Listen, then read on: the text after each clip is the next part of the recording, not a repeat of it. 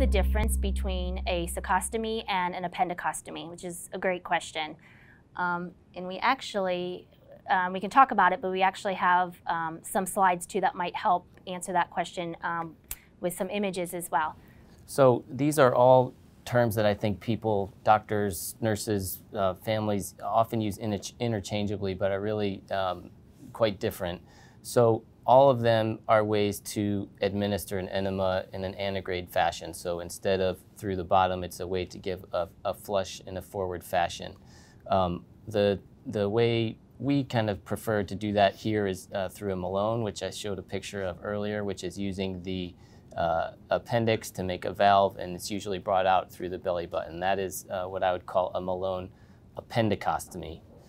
A cecostomy works in a similar way, but it's usually what the surgeon would do is use some kind of device to place in the cecum, which is the colon, and that allows them to give the flush again in an antegrade way. What that requires, though, as you can see from the slide, is there's something on the outside of the skin, and that can either be a cecostomy or a Chait tube or some buttons or G-tube kind of devices that Monica can show later if people are interested. So I think going back to the question, the first question.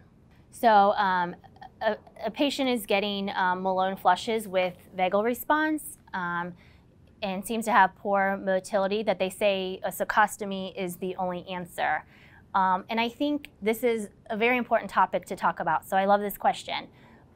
We often have families who come to us and they have been given a cecostomy or really any form of access into the bowel through the abdominal wall.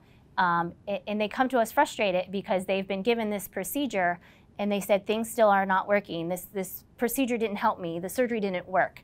And that's frustrating. And so I think the important thing for us to relay here is it's not the surgery that changes anything other than instead of being able to give an enema from the bottom, you can give an enema through the abdomen, through the belly wall into the bowel. It gives you an opening, but what it doesn't do is treat you. So I think the important message that we want to give is if you're getting a procedure to be able to give an enema through the abdominal wall, you have to have someone who is willing to know what flush to give you through that to help with your needs, with your motility, with your constipation. So the answer is not really the surgery. The answer is the solution that goes into the enema that helps with the problem of constipation, motility, the belly symptoms, that type of thing.